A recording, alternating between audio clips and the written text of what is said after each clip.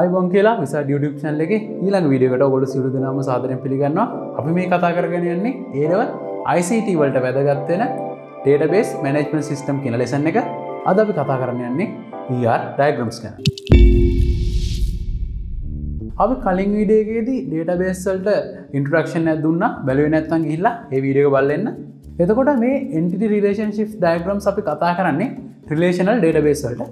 එතකොට ඔයගොල්ලෝ දන්නවා MySQL, SQL Server ඔය වගේ database management system solutions තියෙනවා. ඔය වගේ softwares වල මේ relational database අපිට හදන්න පුළුවන්. එතකොට අපි මුලින්ම බලමු මොකද්ද මේ entity එකක් කියන්නේ කියලා. උදාහරණයක් ගන්න. ඔයගොල්ලන්ට ස්කෝල් එක system එකක් හදන්න ඕන. ඒකේ database එක design කරන්න ඕන. එතකොට ඒකේ තියෙන individual වෙන component අපිට ගන්න පුළුවන් මේ entities විදියට. ඒ කියන්නේ student කියන්නේ එක entity එකක්. teachers කියන්නේ තව entity එකක්. ඒ වගේම ඉස්කෝලේ තියෙන සබ්ජෙක්ට්ස් කියන්නේ තව එන්ටිටි එකක්. ඔය විදිහට ටීචර්, ස්ටුඩන්ට්, සබ්ජෙක්ට් අපිට එන්ටිටිස් විදිහට ගන්න පුළුවන්. ඊට පස්සේ අපි මේ එන්ටිටි රිලේෂන්ෂිප් ඩයග්‍රෑම් වලින් කතා කරන්නේ මේ එන්ටිටි අතර තියෙන රිලේෂන්ෂිප් එක. එතකොට අපිට මේ data redundancy එක නැති වෙන්න manage කරගන්න ලේසි වෙන්න අපිට structure කරගන්න පුළුවන්. එතකොට මේ relationships ගත්තට පස්සේ ඒකේ ප්‍රධාන වශයෙන් වර්ග තුනක් තියෙනවා. one to one, one to many, many to many. අපි මුලින්ම one to one relationship එක ගැන කතා කරමු. එතකොට ඕගොල්ලන්ට මේ රූල් පේනවා.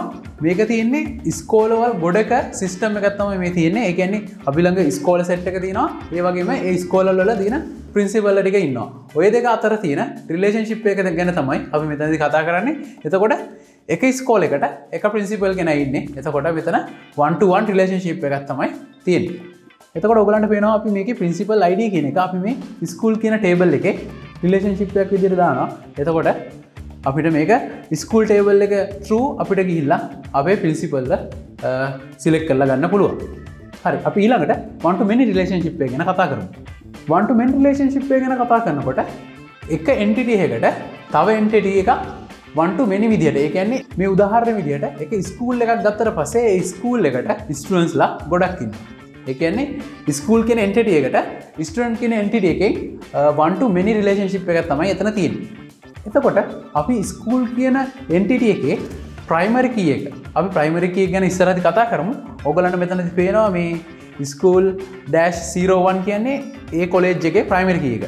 එතකොට අන්නේ primary key එක අපි student කියන table එකේ අපිට මෙහෙම school ID කියලා දාන්න පුළුවන්. එතකොට එතනින් තමයි මේ link එක හදාගන්නේ. එතකොට එක student කෙනෙක්ට එක ස්කූල් එකයි ඒ වුණාට එක ස්කූල් එකකට ස්ටුඩන්ට්ලා ගොඩක් ඉන්නවා. එතකොට ස්කෝල් එක ගත්තට පස්සේ ඒ ස්කෝලේ ඉඳලා ස්ටුඩන්ට්ට one to many relationship එකක් තියෙනවා. එතකොට ස්ටුඩන්ට් ගේ ඉඳලා ස්කෝලේට සැලකුවාට පස්සේ many to one relationship එකක් තියෙනවා. අපි ඊළඟට කතා කරමු many to many relationship එක ගැන. එතනදී ඕගොල්ලෝ මෙන්න මේ example එකේ වගේ ගන්න ස්ටුඩන්ට් ඉන්නවා ඒ වගේම subjects තියෙනවා. ඔයගොල්ලෝ දන්නවා එක ස්ටුඩන්ට් කෙනෙක්ට සබ්ජෙක්ට්ස් ගොඩක් කරන්න පුළුවන්. ඒ වගේම එක සබ්ජෙක්ට් එකකට ස්ටුඩන්ට්ස්ලා ගොඩක් ඉන්නත් පුළුවන්. ඒ වගේ අවස්ථාවක අපිට අර කලින් වගේ ස්ටුඩන්ට් ටේබල් එකේ අපි කලින් දැම්මා ස්කූල් එකේ ID එක. එතකොට අපිට ස්ටුඩන්ට් through ගිහිල්ලා ස්කූල් එක මොකද්ද කියලා ඩෙන්ටිෆයි කරගන්න පුළුවන්. මොකද එක ස්ටුඩන්ට් කෙනෙක්ට එක ස්කෝලේ තියෙන්නේ. ඒ වුණාට එක ස්කෝලයක් ගත්තට පස්සේ ස්ටුඩන්ට්ලා ගොඩක් ඉන්නවා. ඒත් මේ අවස්ථාවේදී අපිට ස්ටුඩන්ට්ගේ ටේබල් එකේ ගිහිල්ලා සබ්ජෙක්ට් ID එක දාන්න බෑ. මොකද එක ස්ටුඩන්ට් කෙනෙක්ට සබ්ජෙක්ට්ස් ගොඩක් තියෙනවා. එහෙම දැම්මොත් අපේ data duplicate වෙනවා ස්ටුඩන්ට් table එකේ. ඒ වගේම අනිත් පැත්තට ගිහිල්ලා subject කියන table එකේ ස්ටුඩන්ට් ID එක දාන්න ගියොත් අපේ subject කියන table එකේ rows ටික duplicate වෙනවා. ඒකින්ද මේ many to many relationships වල එන මේ duplicate වෙන තියෙන ප්‍රශ්නේ විසඳන්න අපි තව table එකක් හදනවා. ඒ table එක use කරන්නේ මේ තියෙන entities දෙකේ mapping එක තියාගන්න. එතකොට ඒ table එකේ තියෙන මේ entities වල තියෙන mapping එක. එතකොට ඔයගොල්ලන්ට මේ උදාහරණ පේනවා student ID කියන එක අපිට මේ mapping table එකේ තියෙනවා. ඒ වගේම subject ID එක මේ mapping table එකේ තියෙනවා. එතකොට ඒ IDs use කරලා අපිට mapping එක හදාගන්න පුළුවන් මේ මැද තියෙන table එකෙන්.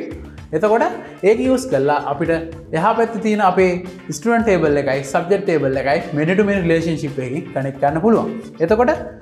එතකොට මේ ස්ටුඩන්ට් ටේබල් එකට මේ ස්ටුඩන්ට් අන්ඩර්ස්කෝර් සබ්ජෙක්ට් කියන ටේබල් එකක් අතර තියෙන්නේ one to many relationship එකක්. එතකොට මේ එක ස්ටුඩන්ට් කෙනෙක් සැලකුවාට පස්සේ ඒ ස්ටුඩන්ට්ට තියෙන්න පුළුවන් ස්ටුඩන්ට් සබ්ජෙක්ට්ස් රෙකෝඩ් ගොඩක්. ඒ කියන්නේ එක ස්ටුඩන්ට් කෙනෙක් සබ්ජෙක්ට්ස් ගොඩක් කරන හින්දා මේ එක ස්ටුඩන්ට් කෙනෙක්ට ස්ටුඩන්ට් සබ්ජෙක්ට් රෙකෝඩ් ගොඩක් තියෙනවා. ඒ වගේම එක සබ්ජෙක්ට් එකක් ගත්තට පස්සේ ඒ සබ්ජෙක්ට් එකට ස්ටුඩන්ට් සබ්ජෙක්ට් කියන ටේබල් එකේ රෝස් ගොඩක් තියෙන්න පුළුවන්. එතකොට මේ සබ්ජෙක්ට් එකයි ස්ටුඩන්ට් අන්ඩර්ස්කෝර් සබ්ජෙක්ට් එකයි කියන ටේබල් දෙකේ තියෙන්නේ one to many relationship එක. ඒ කියන්නේ එක සබ්ජෙක්ට් එකකට ස්ටුඩන්ට් සබ්ජෙක්ට්ස් රෙකෝඩ්ස් ගොඩක් තියෙන්න පුළුවන්. මොකද එක සබ්ජෙක්ට් එකක් ස්ටුඩන්ට්ලා ගොඩක් කරන හින්දා. එතකොට මේ මැද තියෙන මැපින් ටේබල් එකේ තමයි මේ දේවල් ටික රෙකෝඩ් වෙලා තියෙන්නේ. එතකොට ඔයගලන්ට තේරෙනවා මේ many to many relationship එක අපි කඩා ගන්නවා one to many scenarios දෙකකට. එතකොට ස්ටුඩන්ට් සහ ස්ටුඩන්ට් සබ්ජෙක්ට් කියන එක අතර එක one to many relationship එක.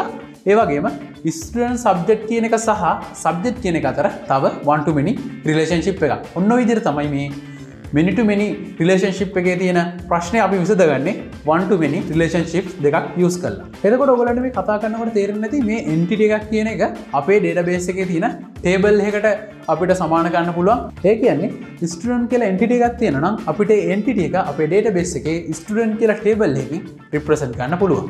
හරි. අපි දැන් මේ කතා කරමු මේ keys ගැන. මුලින්ම primary key කියන්නේ මොකක්ද කියලා කතා කරමු. ප්‍රයිමරි කී කියලා කියන්නේ අපේ ටේබල් එකක තියෙන එක රෙකෝඩ් එකක් අපිට යුනික්ලි අයිඩෙන්ටිෆයි කරගන්න පුළුවන් කී එක. එතකොට උදාහරණයක් විදිහට මේ ස්ටුඩන්ට් ටේබල් එක ගන්න. ස්ටුඩන්ට් ටේබල් එකේ ස්ටුඩන්ට් ID කියන එක තමයි අපේ ප්‍රයිමරි කී එක වෙන්නේ. ඊට පස්සේ අපි කතා කරමු කැන්ඩිඩේට් කී කියන්නේ මොකක්ද කියලා. ඕගොල්ලෝ උදාහරණයකට ගන්න ඕගොල්ලෝ A-level යනවා. එතකොට ඕගොල්ලන්ගේ එක්සැමිනේෂන් නම්බර් එක අපිට ප්‍රයිමරි කී එක විදිහට ගන්න පුළුවන්. ඒත් එක්කම ඕගොල්ලන්ට ඕගොල්ලන්ගේ නැෂනල් ඩෙන්ටිටි කාඩ් නම්බර් එක තියෙනවා. එතකොට ඕන්නම් අපිට ඒකත් ප්‍රයිමරි කී එක විදිහට ගන්න පුළුවන්. මොකද නැෂනල් ඩෙන්ටිටි කාඩ් නම්බර් එකත් ඔයාට යුනික් හින්දා. ඒ වගේ අවස්ථාවක අපිට ප්‍රයිමරි කී එක විදිහට යොදා ගන්න පුළුවන් සියලුම කීස් අපිට කැන්ඩිඩේට් කීස් කියලා හඳුන්වන්න පුළුවන්. එතකොට අපේ එක්සැමිනේෂන් නම්බර් එක, ඒ වගේම නැෂනල් ඩෙන්ටිටි කාඩ් නම්බර් එක, ඒ වගේම ඔයාලට ඊමේල් එකක් තියෙනවා නම් ඔයාගේ ඊමේල් එක, ඔයගේ ඇට්‍රිබියුට් අපිට කැන්ඩිඩේට් කී කියලා හඳුනා ගන්න පුළුවන්. ඒ කැන්ඩිඩේට් කී වලින් අපි සිලෙක්ට් කරගන්නවා අපේ ප්‍රයිමරි කී එක. ගොඩක් වෙලාවට අපි ප්‍රයිමරි කී එකට යූස් කරන්නේ ස්ටුඩන්ට් නම්බර් එක, ඒ වගේම නැෂනල් ඩෙන්ටිටි කාඩ් නම්බර් එක. ඔය වගේ දෙයක් තමයි. ගොඩක් ඔයගොල්ලෝ හිතන නමත් ඔයාගේ යුනික් කියලා ඔයාලට හිතනවා නම් ඒ වුණාට ඒ වගේ දේවල් අපි ප්‍රයිමරි කී එක යූස් කරන්නේ. ගොඩක් වෙලාවට මොකක් හරි නම්බර් එකක් තමයි අපි යූස් කරන්නේ ස්ටුඩන්ට් නම්බර් එක වගේ.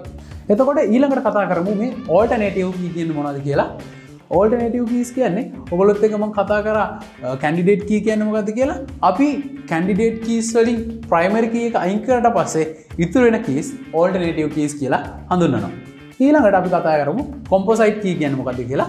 මේ ටේබල් එකේ තියෙන මාක්ස්, එතකොට ස්ටුඩන්ට් ID එක තියෙනවා, ඒ වගේම සබ්ජෙක්ට් එක තියෙනවා, මාක් එක තියෙනවා. අපිට මේක එක රෙකෝඩ් එකක් අයිඩෙන්ටිෆයි කරගන්න බෑ ස්ටුඩන්ට් ID එකෙන්. මොකද එක ස්ටුඩන්ට්ගේ එක එක සබ්ජෙක්ට්ස් වල මාක් මේකේ තියෙනවා. ඒ වගේම සබ්ජෙක්ට් එකෙන් අයිඩෙන්ටිෆයි කරගන්නත් බෑ. මොකද එක සබ්ජෙක්ට් එකට ස්ටුඩන්ට්ලා ගොඩක් ඉන්න හින්දා ඒක යූස් කරන්නත් බැරි වෙනවා. එතකොට අපි මේ වගේ අවස්ථාවකදී පාවිච්චි කරන්න පුළුවන් කොම්පොසයිට් කී කියලා. ඒ කියන්නේ මේ කී දෙකක නැත්තම් ඊට වඩා වැඩි ගානක කම්බිනේෂන් එකකින් ඇට්‍රිබියුට්ස් එකකට වඩා වැඩි ගානක කම්බිනේෂන් එකකින් අපිට කී එකක් හදාගන්න පුළුවන්. මේ අවස්ථාවේදී ස්ටුඩන්ට් ID එකයි සබ්ජෙක්ට් ID එක එකට එකතු කරලා අපි කොම්පොසයිට් කී එකක් හදනවා. එතකොට ඒ කීස් දෙකේ එකතුවෙන් හැදෙන මේ කොම්පොසයිට් කී එක යූස් කරලා අපිට ඒ රෙකෝඩ් එකක් යුනික්ලි අයිඩෙන්ටිෆයි කරගන්න පුළුවන්. අන්න ඒ අවස්ථාවේදී ඒ එකතුවෙන් හැදෙන කීස් වලට අපි කියනවා කොම්පොසයිට් කී කියලා. ඊළඟට කතා කරමු ෆොරින් කී කියන්නේ මොකක්ද කියලා. මේක ගොඩක් වැදගත්. මොකද අපි කලිනුත් ඕගලන්ට පෙන්නුවා මේ එක්සැම්පල් එකේ බලන්න. මේකේ ස්කූල් එකේ තියෙනවා, ඒ වගේම ස්ටුඩන්ට් තියෙනවා.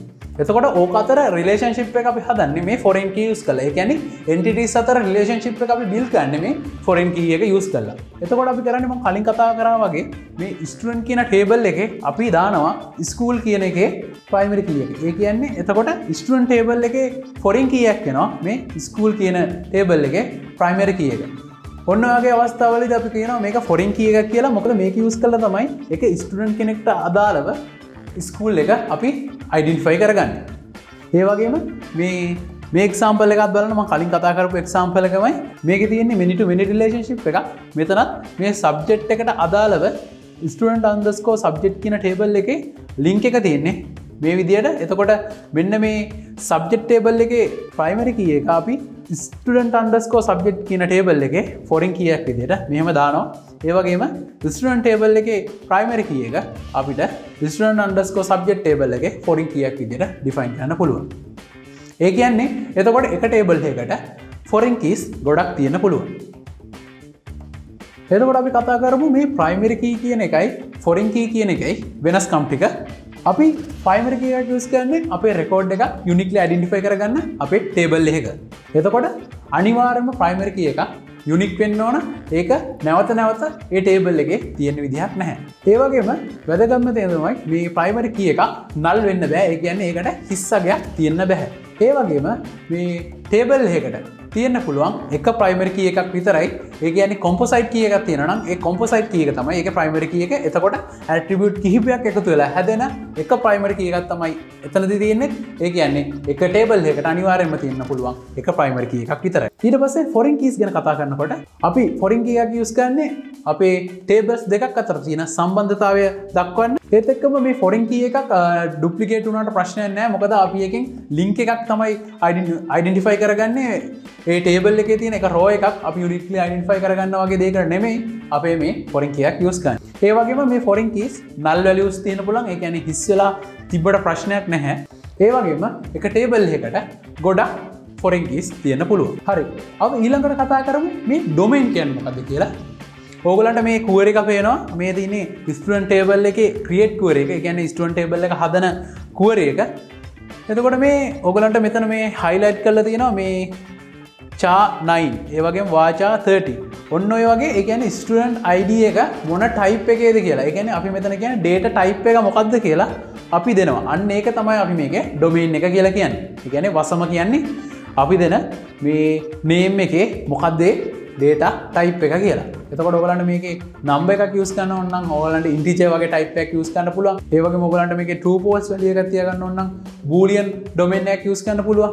ඒ වගේම ඔයගලන්ට හිතන්න image එකක් වගේ වලට මේක save කරන්න ඕන නම් ඔයගලන්ට bold කියලා එකක් තියෙනවා. ඒ කියන්නේ මේකේ binary object එකක් තියාගන්න පුළුවන් bold වගේ එකක් use කරොත්. ඒ වගේම ඔයගලන්ට ඕනම වීඩියෝ එකක් උනත් මේකේ තියාගන්න පුළුවන් මේ bold use කරලා. bold කියන්නේ binary large object. හරි අපි දැන් ER ඩයග්‍රෑම් එකක් අඳින්න යනවා. එතකොට ඕගොල්ලෝ මේකේ මේ යූස් කරන සිම්බල් ගැන හොඳ අයිඩියා එකක් ගන්න ඕන. අපි මුලින්ම කතා කරමු මේ එන්ටිටි එකක් කොහොමද පෙන්වන්නේ කියලා. ඕගොල්ලන්ට මේ රූපේ පේනවා. එන්ටිටි එකක් පෙන්වනකොට අපි ඍජුකෝණාශ්‍රයකින් තමයි මේක පෙන්වන්නේ. එතකොට අපි මේක ඇතුලේ ලියන්න ඕනේ. ඒ එන්ටිටි එක නම ස්ටුඩන්ට් නම් එන්ටිටි එක අපි ස්ටුඩන්ට් කියලා ලියන්න ඕනේ. ඒ වගේම මතක තියාගන්න මේක සිංගියුලර් ෆෝම් එකෙන් ලියන්න ඕනේ. ඒ කියන්නේ ස්ටුඩන්ට්ස් කියලා ලියන්න එපා. ස්ටුඩන්ට් කියලා ලියන්න. ඊළඟට weak entities ගැන කතා කරමු. weak entity එක කියන්නේ මොකක් හරි entity එක මත depend වෙලා තියෙන entity එක. එතකොට weak entity එක මෙහෙම ඍජු කෝණාශ්‍රය දෙකකින් තමයි මේ පෙන්වන්නේ මේ ඔයගලන්ට පේන විදිහට. උදාහරණයකට ගන්න ඉස්කෝලේ තියෙනවා. ඉස්කෝලේ ළමයි ඉන්නවා.